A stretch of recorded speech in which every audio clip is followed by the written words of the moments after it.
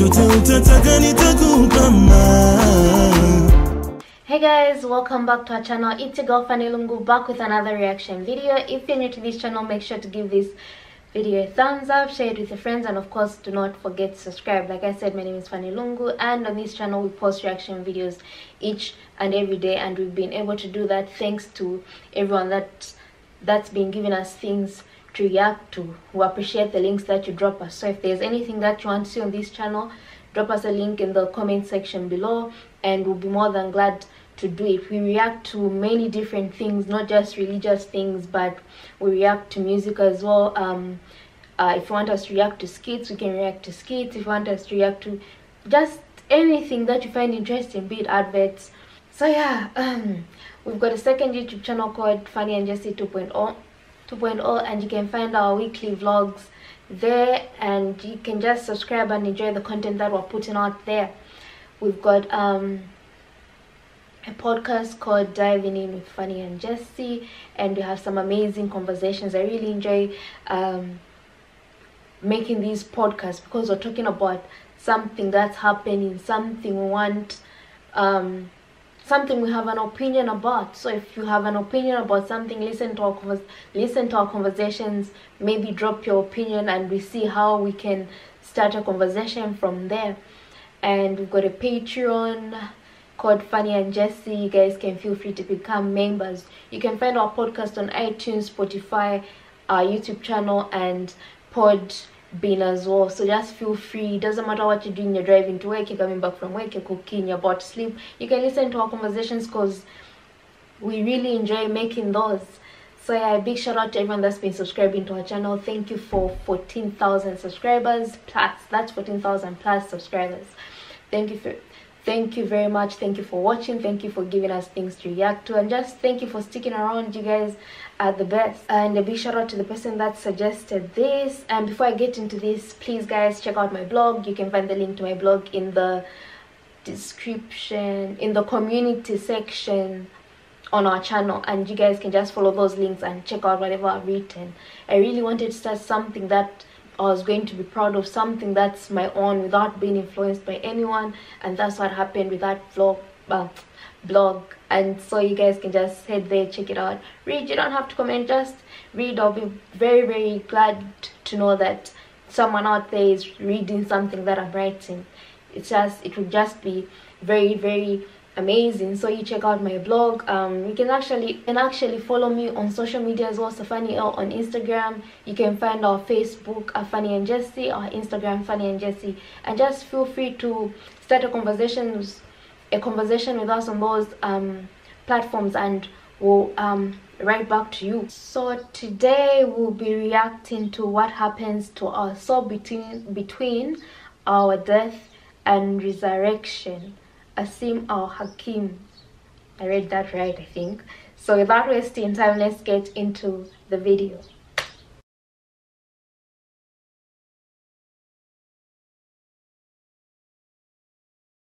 Irfan says, what happens to us at the time of death and up until the day of resurrection?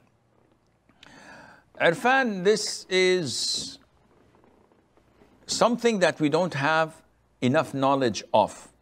We know that when a person is on his deathbed, that he undergoes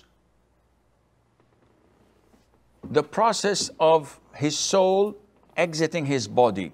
And this is when the angel of death takes his body.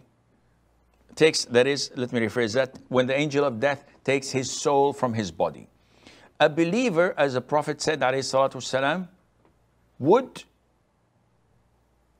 have his soul depart his body like a drop coming out of a water container, softly and nicely and without any pain. This doesn't mean that before the soul came out, he is not suffering. No, we know that people suffer before they die, either to illness, either to pain. The Prophet suffered ﷺ before his death, and he used to put his hand in a water container and wipe his face and say, La ilaha illallah, inna lil mawti sakarat. that death has agony.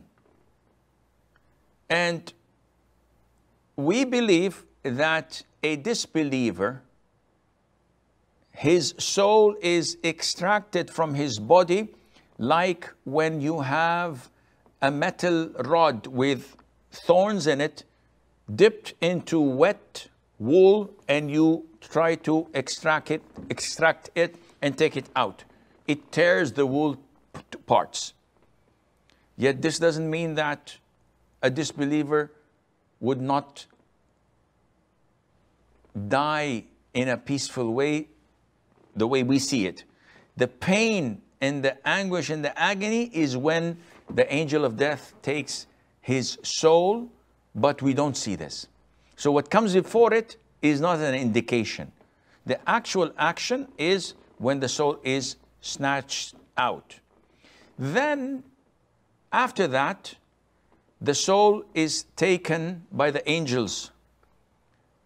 The believer's soul goes up to the seventh heaven. In every heaven, the angels find a beautiful scent, and they said, "Who's this?" And they would tell the other angels that this is so-and-so, the son of so-and-so, and they would give salam, and they would comment and praise him. Until he reaches the seventh heaven, and Allah Azza wa Jal tells the angel of death to take him back to the grave and let him rest till the day of judgment, and to open a window in his grave from paradise where he will get some of the breeze and the coolness and the beauty, and he would enjoy his stay in his grave. The disbeliever, they would take his soul only to the lower heaven. He would not go any further, and each group of angels that the angels of death pass by, they would find an awful odor and scent and say, "Audu billah, whose smell is this?" And they would say, "He's so-and-so, the son of so-and-so," and they would nickname him with the worst of names, and they would curse him. And then he would be dropped from the first heaven, the lower heaven, to his grave, and he would smash in his grave, and he would be punished by Munkar wa Nakir, and Allah Azza wa Jal would tell them to open a window from hellfire in his grave till the day of judgment, and he will be tormented and punished. This is, roughly speaking, in a nutshell, what will happen till the day of resurrection.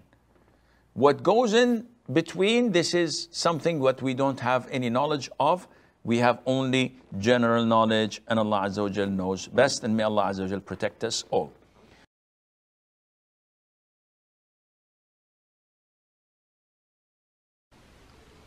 Very, very interesting video. This entire time I've been thinking, why 7 heavens? I think I've asked, the first time we started doing these religious reactions, I think I asked, why do we have 7 heavens in existence, or stages of heaven in existence? If there's someone out there with the answer to that, please let me know so that I understand this better. Also, when it comes to death, I mean, such things really scare me, but then when it comes to death, how do we really know that the believer actually goes to heaven before the soul goes back to the grave and is put to rest? How do we know that the bad people, whatever happens to them, not bad people but disbelievers rather? So it's just something. When it comes to death and resurrection, I feel like you have to be dead for you to know what happens between death and resurrection. Although for resurrection, we're not aware because it hasn't happened yet. And for us, people that are still living, I don't think we have much say on this issue of death. Like he said, I really like this video and appreciate the person that suggested this. So if there's anything that you guys want us to react to, positive things, not just about death, you can drop us the link in the comment section below, and we'll be more than glad to react to them. So if there's anything that you guys want to say about this video, let us know in the comments. Something you want us to react to, leave us a link in the comment section, and we'll be very, very grateful. So make sure to give this video a thumbs up, share it with your friends, and of course, don't forget to subscribe, and I'll see you in my next reaction video.